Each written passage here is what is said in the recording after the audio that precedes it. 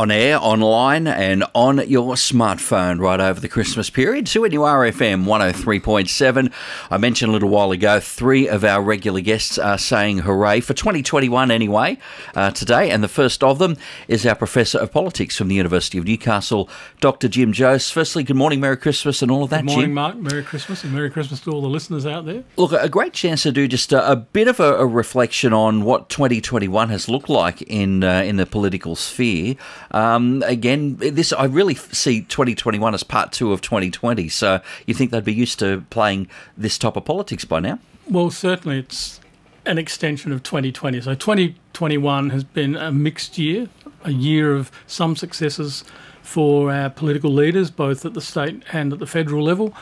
But it's also been some lots of downs as well, and unfortunately for the Commonwealth level, at the federal government, there have been a number of own goals, things that perhaps could have been avoided, but unfortunately were either mistimed or, from the Prime Minister's perspective, not handled as well as they should have been. Like, for example, when the French Prime Minister did something unprofessional in a way by basically only saying that the Australian Prime Minister had lied, instead of using a diplomatic process, that's to say a response from the Prime Minister which was not to inflame it, he took it one step further, which in effect proved what the French Prime Minister was saying.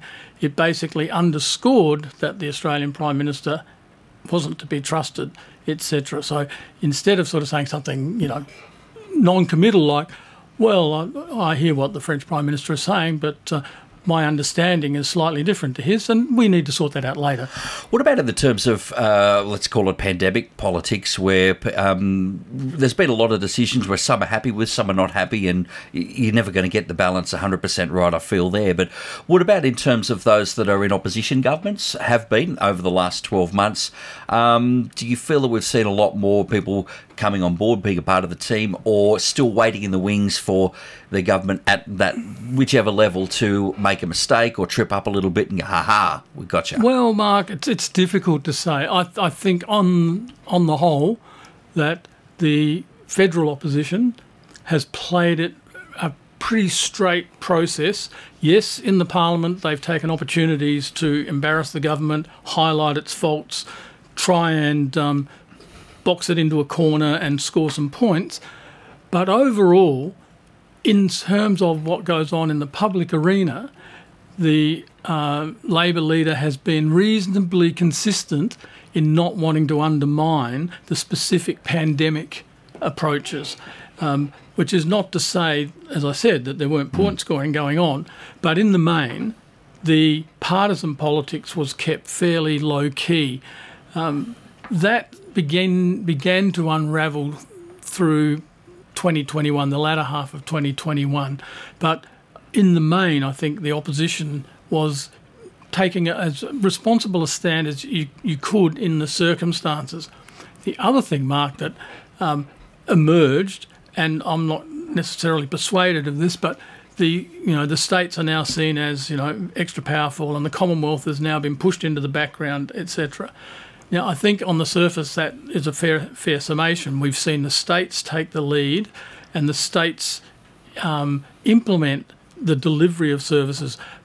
That's I would suggest that, but I think that that's a narrative that the federal government wrongfully mostly has put upon themselves. If they find themselves on the losing end of that, they've said, okay, well, we're just over here and the states are going to do their own thing. Then you have every state doing something a little bit differently, which causes confusion. So if the federal government are losers in there, that's of their own doing. Well, perhaps. So there are two dimensions that I would sort of point to. One is that hospitals, schools, all of those sorts of things are the state's responsibilities. Yes, they get support from the Commonwealth in various forms of block grants and funding, etc. But in the main, it's the states who have to make the decisions about how those work, how those services are delivered. So, yes, of course the states are going to be, front and centre, right in the limelight. The second dimension to that is that the Commonwealth could have taken a stronger lead at the level of the National Cabinet. But even there, it's managed to somehow undermine the shall we say, the legitimacy of that national cabinet approach, and as a substitute for the Commonwealth, for the councils of Australian governments. And in its place, it sort of put this ad hoc arrangement, which it has shrouded in secrecy and only added to its own sort of woes, if you like. They kicked another own goal by the way in which they've handled that. And it's been a bit of a hallmark of the Commonwealth government over the past couple of years that, you know, transparency has not been its strong suit, and hiding things from sight has been one of its faults, I think. Well, keeping all that stuff in secret, people don't like that. I think if you come out and be as transparent as a piece of glad wrap, I think that's probably the way to go, but good luck getting that over the line. In the last 30 seconds we have left, Jim, because we know there has to be a federal election next year. Super quickly, what month you're betting on, and who would you like to be? Because I think it's a toss-up. I think the Prime Minister will wait as long as he can. And for the announcement? I think he wait till he brings down the budget in March and then announce the election to be held in early May. Exactly. This is assuming that things don't change over the Christmas period, the so-called silly season mark, where the leadership may come under threat, because some politicians in their minders have nothing better to do than to play numbers games to figure out, you know, can we win the election with this leader? Is it time to change leaders, etc.? There will be no shortage of speculation within the party rooms as they try and figure out the best way to position themselves come the election. All right, last question then. Do we have the same leaders, in your opinion, with what you've just said? Do we have Albo and ScoMo going for the election, or is there a chance for a change? Okay, Mark. I mean, the predictions are really, really fraught on this. But that's true. I would say yes, because there's not much to be gained for either major party in changing leaders at this stage. Partly for the Liberal Party, Morrison brought in the party into government when he wasn't expected to. So he's got that going for him.